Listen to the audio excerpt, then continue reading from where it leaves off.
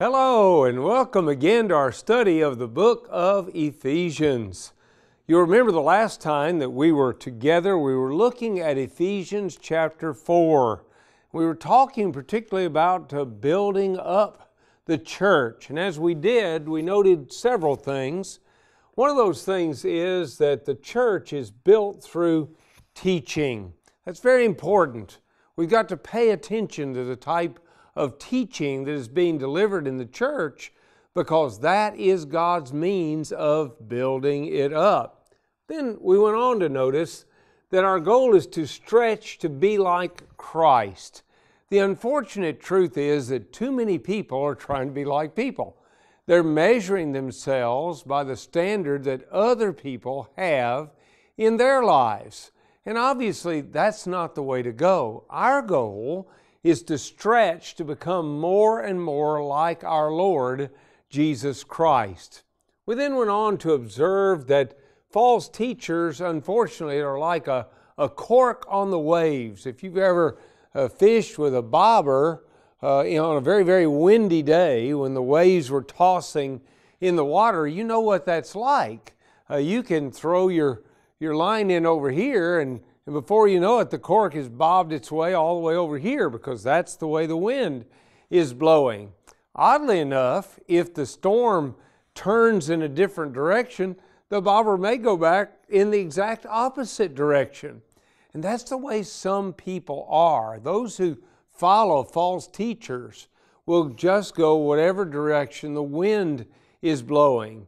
But we Christians instead are, remember, to be growing through teaching, and we're to stretch to be like Christ and no one else. But then we also noted that each person in the body is to do his part. The church really does not grow up, and Christians in particular do not grow until every member of the body is doing its part in the body. So now we've seen all of that. We're ready to go forward and look at the walk of the new man. I'll shout with the millions on high.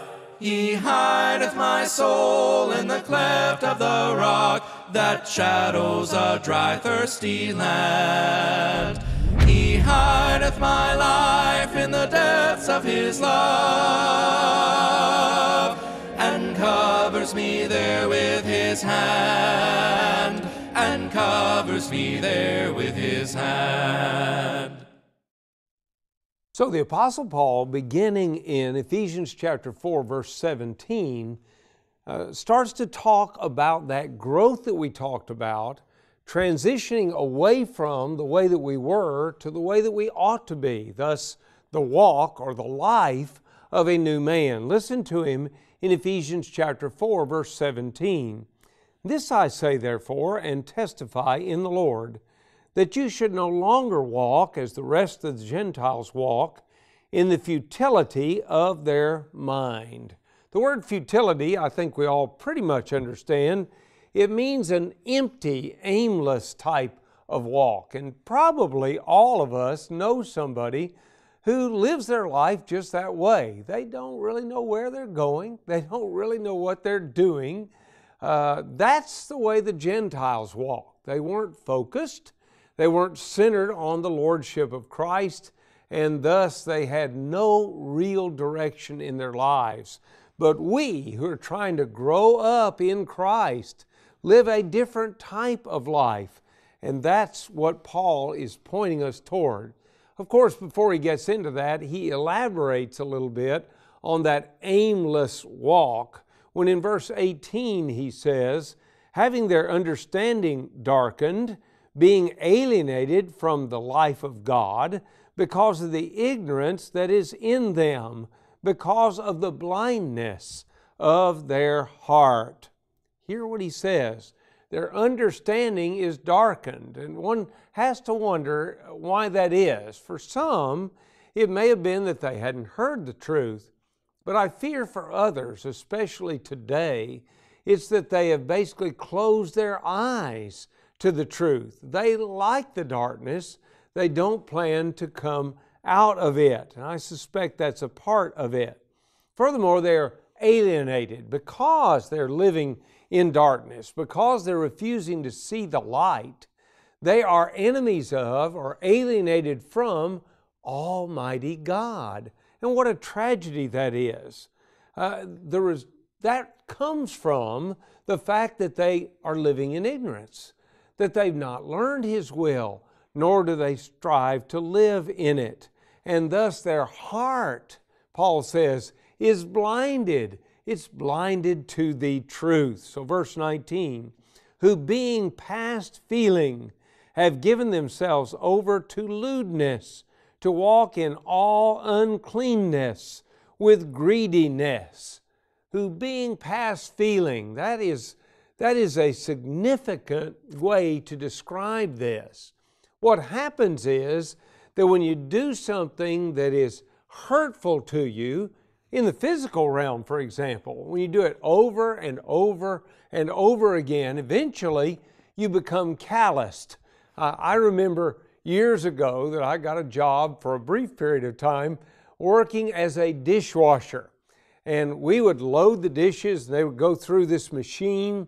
And when they came out the other end, they came out at a high temperature, 140 degrees or maybe more than that. I remember the first time I started trying to pick up the plates, I was just going to pick them up, gently and carefully. They're glass after all. They might break. Let me tell you, you don't pick them up gently very long. You start picking them up just as quick as you can go and stacking them up and setting them aside. Why? Because your hands are burning up. But do you know, after just a couple of weeks of doing that, your hands become toughened to the point that you can pick up things that are so hot that previously you never would have touched, but now you can do it. Well, Paul uses that imagery in Ephesians to describe what happens to the person living in sin. Initially, maybe when they involve themselves in that sin, their conscience may bother them. They may feel a little cut. But over time, that little cut, that burning, that searing, results ultimately in a callousing over, so that they really do not any longer recognize the truth. They are thoroughly alienated from God. And that is the description that Paul uses. After all, they give themselves over to all kinds of lewd activities, sinful activities. They focus their minds in the wrong place. And that is what the Apostle Paul wants them to realize had been their past existence. Furthermore, they were greedy in all of this. They were hungry for the wrong things. They were grasping after things that were not helpful to them. Paul wants them to turn away from that life and realize that's what they did when they obeyed Jesus Christ. So in verse 20 he says, "But you have not so learned Christ, if indeed you have heard Him and have been taught by Him as the truth is in Jesus." And that word "if" at the beginning of our verse 21 is really not a good translation. It would be better translated since. Since we didn't learn Christ like the world thought of Christ. We didn't think of Him as the means of reaching out to a sensuous life and a sinful life. Instead, we learned the real Christ. We've heard what He said, and we obey the truth in Christ Jesus. So then he goes on, verse 22 of chapter 4 of Ephesians, and says, "That you put off concerning your former conduct the old man, which grows corrupt according to the deceitful lusts." That you put off. Whenever I read that, I know that it basically means like you would take off stinky clothing at the end of a hard day of labor, maybe out in the intense summer sun, sweaty, dirty clothes. You take those things off, you cast them aside. But when I think about that, I can't help but remember one time when when Harry Miller helped me dig up my sewage line because it had broken. It was terracotta. That's basically clay.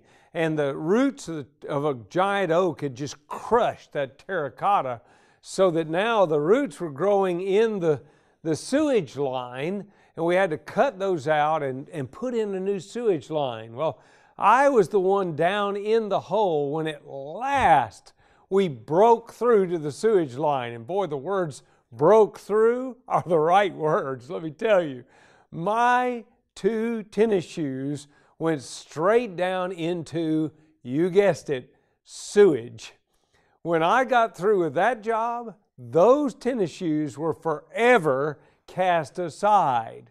Well, Paul says that that's what we did as Christians when we obeyed Christ. We cast off the stinking clothing that had been made stinky because of the sin in our lives. And in place of that, we are renewed in the spirit of our minds, as he describes in verse 23. The word renewed describes the idea of being renovated from the inside. Our minds are transformed, and that makes us act differently on the outside. And that's what Paul wants us to realize, that Christianity is something that begins in the heart and then is manifested in the life. He goes on in verse 24 and says, and that you put on the new man, which was created according to God in true righteousness and holiness. Well, I don't know about you, but I don't do very well running around, especially on hot pavement, in bare feet. And so when I took those stinky tennis shoes off and those stinky socks that I was wearing and even the stinky blue jeans that I was wearing that day, when I get all that off, I didn't run around with no clothes on.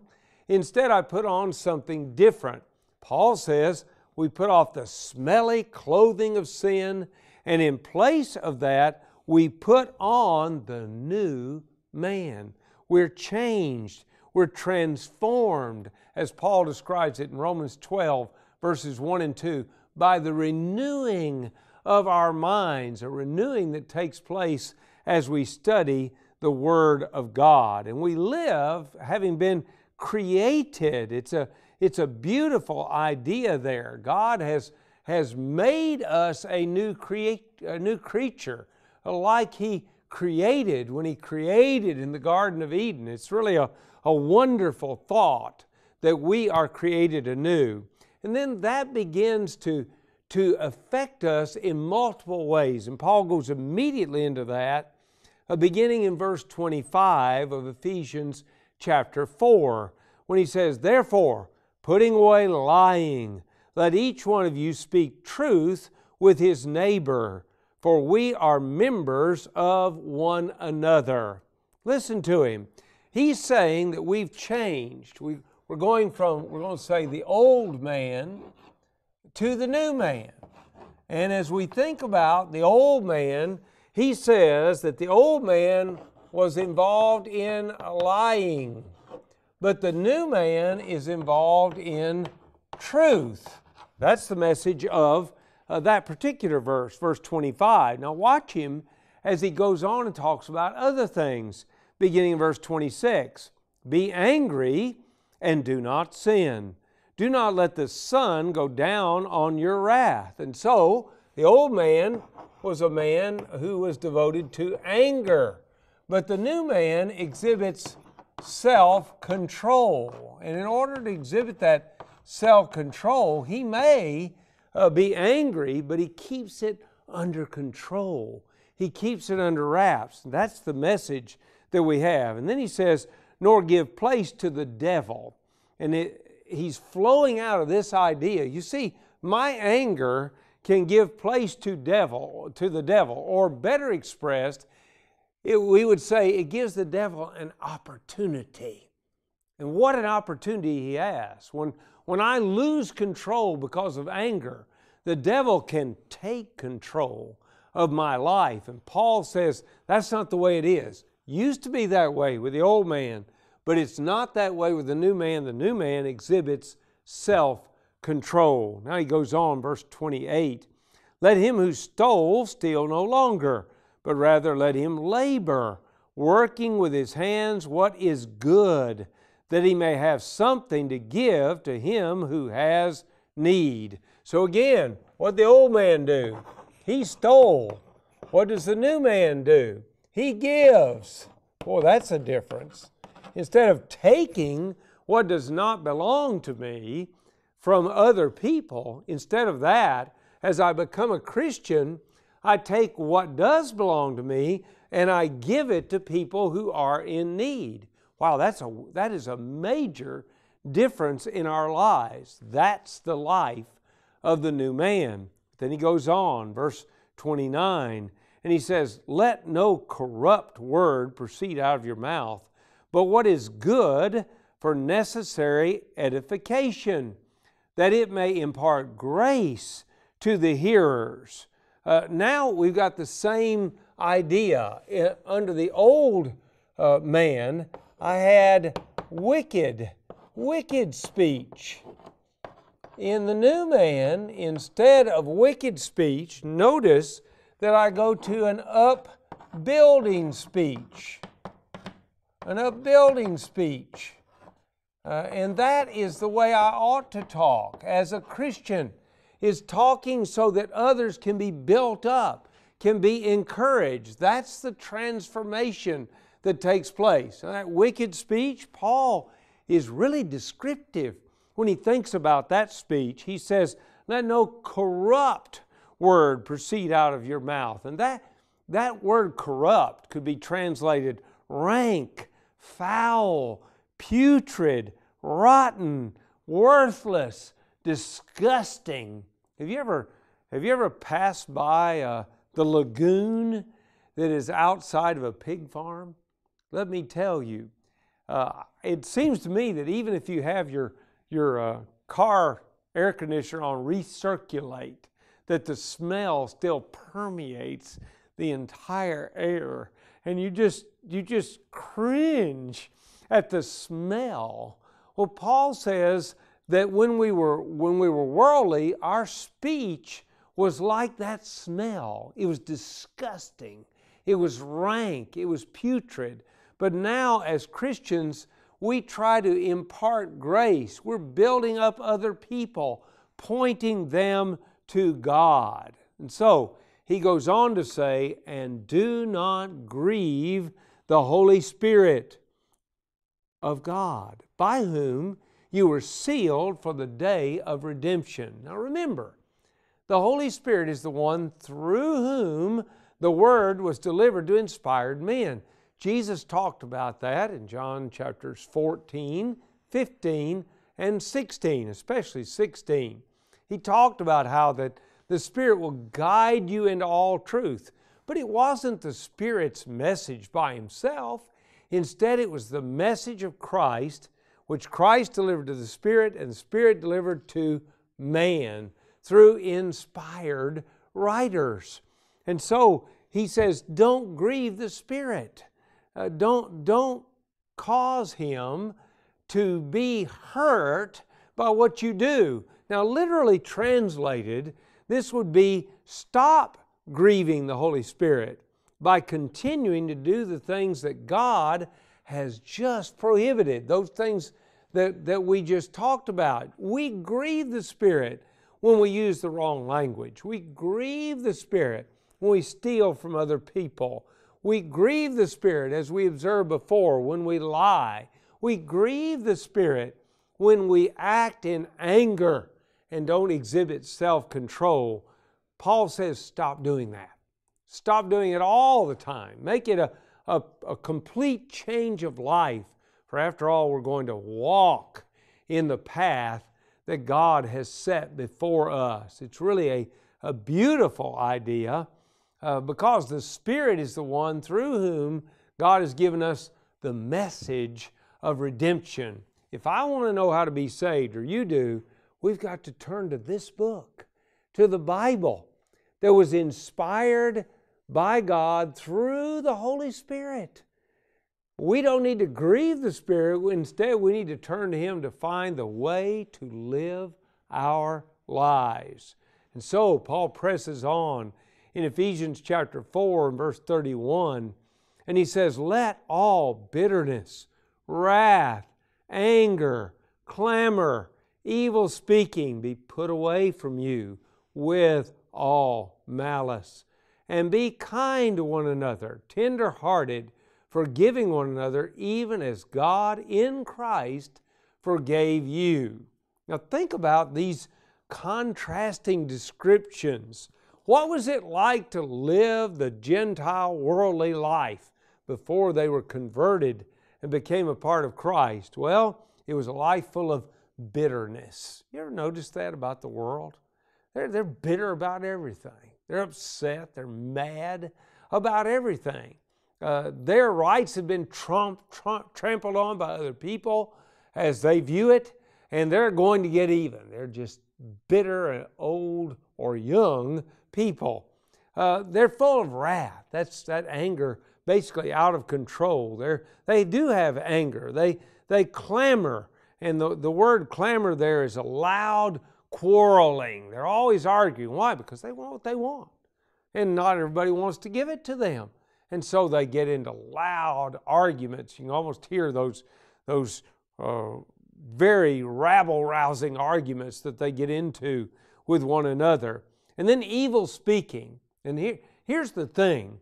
When we give our lives over to God, we don't talk like the world anymore. We don't talk about things that would draw us back to where we were before. We don't tell bad jokes, and I'm talking about dirty jokes.